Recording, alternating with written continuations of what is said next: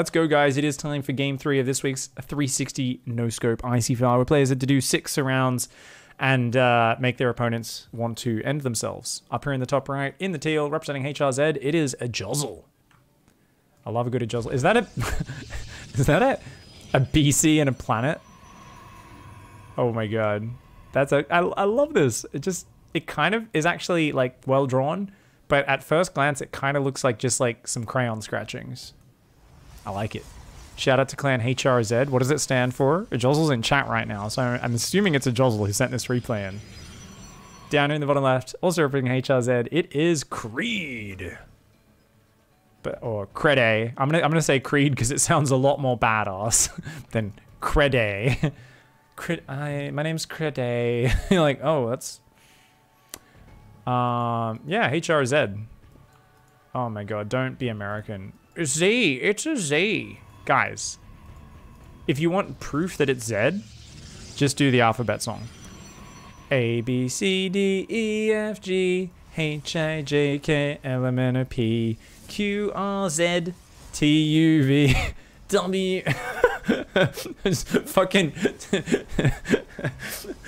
I'm like, why did I even put it there? In this, I took it in the wrong spot of the song. I fucking backstabbed my own joke. Anyways, Jozzle is going to be going for a cute little wall off here on the mineral line into a Cybercore on the high ground. A very interesting wall off against a Zerg player. Creed's going to be just building a fuck ton of drones. A very creative play from the Zerg. I wonder what we're going to see from both players. If you want to get your replays in for next week, by the way, guys, the challenge is Surgical Warfare. And remember, even though we are pushing back the cast of the show one day each week, you will still get a new challenge on the same day. So every Monday morning, I'm still going to be putting up a new challenge for me, which means you need to get your replays in the day earlier. What the fuck am I looking at, guys? Is that a Stargate and a Robo on one base? Creating a full wall with a single Zealot in front. Dude. Can you imagine if they're like, yeah, your job is to guard this door, and then they start nailing the door shut behind you? And you're like, wait, what? That's the Zealot's job. They're like, yeah, you're on guard duty. You'll be relieved in a few hours. And then they're like nailing the fucking door closed. And he's like, guys, like, what? Can you at least give me like a sandwich or some water or something if I'm going to be out here for a while? They're like, oh, nah, like, don't worry. We'll totally open it up later. He's like, what the fuck is this? This guy's like, don't worry, I'm here for moral support, buddy. This Overlord, by the way, sees that it is Pheonix and a Warp Prison building right now. So, I mean, you know, I normally like to say there's a lot of creative strategies out there. It's hard to know how to respond to them. I think Creed's doing a good job of saying, well, you're going so much tech. It's going to take a little while to turn into anything scary. Let's just hold down the drone key. And if you then just like build a lot of things that fight, I don't think there should be any way you can lose. Now, we are seeing a Spore Crawler going down for Creed to defend a Pheonix. So I don't know if anyone saw my analysis of Serral versus Zest. But if you guys want to see how to shit the bed really hard, go and watch that Serral versus Zest game on Zen, where I've never had harsher criticism of Serral in a game. So basically the key point is if your opponent builds Pheonix, you don't need any anti-air until there's like 4 Pheonix hitting your base. So you can wait until the 4th Pheonix is popping at home and then drop your spores minutes later. For some reason, Creed is massing Spore Crawlers right now. Oh no. Oh my, 4 unupgraded Zealots and a Prism. And there's no units to defend. No! Why are we massing spores? Pheonix aren't even a threat. And look at this, picks up the Queen, sets up the Zealot surround. Oh my god, it's a 360-degree Chad surround. Oh my, okay, Jozzle just wins. You just win StarCraft. You just win oh my, picking up the low hit point Zealots as well, like. Humiliation. This is the, can you imagine having that done to you on ladder? You'd be like, what the fuck what did this guy just do? What is he doing to me? I was like, what's the point in even picking up the Queen with 2 Pheonix? They're not going to kill it. Oh, it's so he can set up a Zealot surround around the Queen and then kill it when he drops it on the ground. This is the fucking funniest thing ever. this is like that thing where like, for some reason, the Pheonix are like the older brothers and the Zealots are like little brothers, and they're like, oh no, like we'll hold down your bully so that you can fucking set it up. Yeah. They're like, okay, we'll hold him down. We'll hold him down. I mean, in this case, there's 4 Pheonix with +1s. They can wreck a queen anyway. They're like, now you can spit on his face. Now you can spit on his fucking face. You're like, what the fuck am I looking at right now? It's actually insane, man. Behind this, what's the follow-up? It's +1 and a second gateway, because +1 attack on 1 base seems like an important thing to do right now. I mean, Creed is still ahead. You've still got 38 workers mining and you're massing Zerglings. You can't possibly lose this game, right? You got 3 hatcheries, right? Like, I still don't know how you could lose this game. Why would you get +1 attack on Pheonix on 1 base and +1 attack on ground on 1 base? The worst follow-up you could have.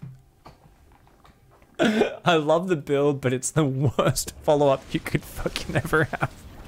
It's like the whole point of upgrades is like the more economy and the more units you're building and the longer the game goes, the better. But if you're one basing all game, are you really gonna get value out of those upgrades? We're definitely getting value out of the Prism Pheonix opening. We are still 1 base versus 3 with 2 of those bases fully mining minerals though. So can this actually win the game? I mean, you could tell this functions around a paradigm of breaking your opponent's fucking brain, right? The whole point here is, will the Zerg get so triggered that he just stops spending his money and does some really stupid shit in the near future? And I would say there's a decent probability of that, but for now it's just queens and lings being massed off a far superior economy. And I'm not sure how you're going to overwhelm that with Pheonix and a couple of Zealots with +1 attack. That, like, what's the... Oh, okay, the Pheonix are going to go in here. The Zealots are going to come in, but I think they're going to get overwhelmed. Okay, oh my god, the +1 on those Pheonix is actually so good. They're picking up those high energy queens. If they can take them out before the transfuses land. Transfuse. No, the Zealots kill them. All high energy queens just went down. I mean, that actually lost a Pheonix or 2. I think the Prism did go down, but did take out the high energy queens. It's something. I don't know if these are good enough trades when you're this far behind on economy, but just mass queen, mass ling being built here. Creed, I'd love to see a spore crawler moving over here as well. Has 3 spores on that base, but is building new spore crawlers. These queens just not standing next to spore crawlers. Creed's brain is breaking. He's like, I don't know what to do. This is so confusing. He's like, all right, I better go deny my exponent's natural and 3rd base. I clearly have superior ground units. He's gonna get over there and go, wait, you don't have a 3rd? The queens are still not standing next to spore crawlers. Oh my god, a jostle, just a clinical execution of sucking the opponent's brain out of their ears. Look at this attack from Creed. That was 30 Zerglings up a ramp to damage an immortal.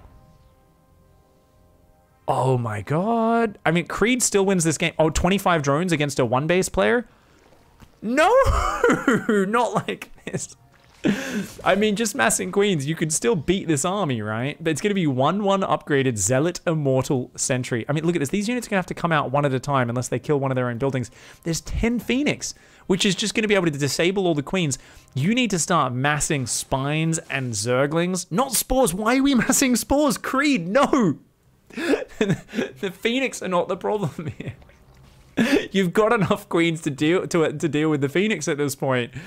Oh my god, no. Stop building drones. Start making units, dude. The Prism's coming across. This army is still just chilling. It's like, I need a 5th immortal on 1 base. A jostle here is fucking breaking my brain as well. Like, honestly, this is actually insane. I feel like this is a Protoss player who's like, I like harassing, I like attacking, I like doing fancy strats, but I don't like having to defend. So I'm gonna wall off 1 base and do the fanciest shit possible with harass. But oh my god, okay, the queens are winning this fight. The queens are winning this fight. The Pheonix are getting obliterated. The Pheonix is getting blasted right now. Transfuses are landing. Creed striking back. The 10 Pheonix decide to engage a spore crawler and 12 queens. Maybe not their best decision of the day. And suddenly it looks like Creed is going to weather the storm, start building 40 Zerglings at a time. I'd love to see like 5 more hatcheries go down for Creed and just keep building mass units. At this point, is this... Oh, don't tell me you're going to ferry units out 2 or 3 at a time. Please just take a building out of your wall. Oh my god. Oh my god. Oh god, guys, you're about to fucking... Oh my...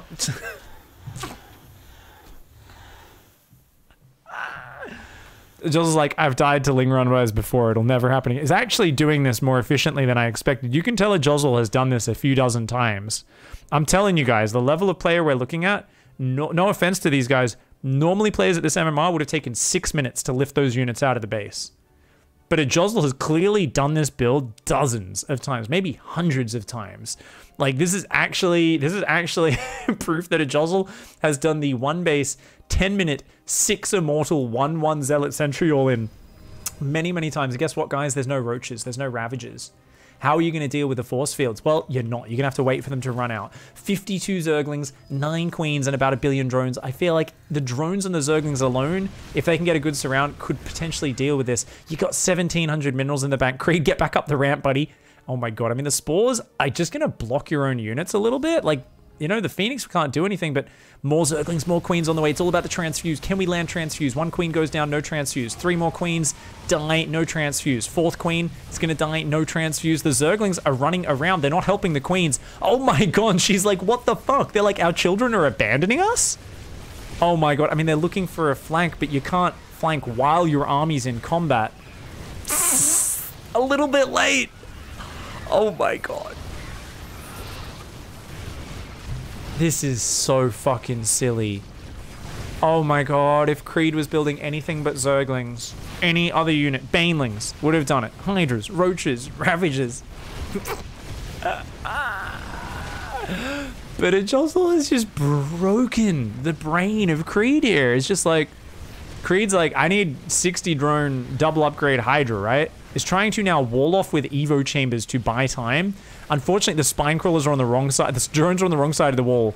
It's trying to build a wall and Hydras to hang on here. Now, remember, Creed is still at double the opponent's economy after losing all that shit. The unit's lost time, by the way, is disgusting. But Hydras are now building up. They do not have range. So they actually shoot at only 5 range. Whereas Immortals have 6 range. Sentries have 5, right? Yeah. So these Hydras, I mean, oh, they're getting trapped by the force fields. They can't shoot over those force fields. They're so short range. These Immortals have barriers, man. Spines do not do enough damage to deal with them. And already look at how quick these Evos go down to the Immortals. I mean, if the drones pull in front of the Hydras can win this fight, but the Hydras have to pull back. They've got to pull back. They can't. Oh, no, Creed. If you pulled your 30 drones in front, oh, then that would actually have been a potentially doable fight. But now you lose all your damage output. Oh my god. Oh my god, this pains me to watch. It's beautiful and it's so disgusting at the same time. I mean, honestly, I've got to give Game of the Week just for the Pheonix Zealot surrounds. Like, that is an amazing build order, guys. What the fuck? Like, let's go back to those Zealot Pheonix surrounds at the start, because if no one clipped that, you guys suck. Please, guys, honestly, if you can't afford to support the stream monetarily, or if you can, just know that if you actually clip something unique and amazing so that I can then rewatch it over and over again and fap to it. I mean, to share it with people, that would, you know, that please do that in future. So we're going to rehash, guys. We've gone back in the replay of this replay. This was the 360-degree ICYFAR surround challenge. And what we see here is 2 Pheonix and a Prism Zealot drop coming in off 1 base. Lifts the Queen. And look at that. Now, 2 Pheonix can't kill a Queen, but what they can do is put it in a Zealot cage.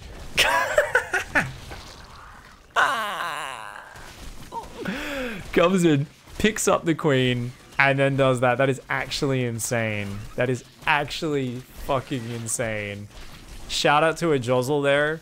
When I gave out the 360-degree no-scope surround challenge, I was expecting people to just do big flanks, big like mass charge lot engages. I was not expecting someone to use 4 slow Zealots, a Prism, and 2 Pheonix to surround Queens. That was friggin' beautiful. GG's, mate.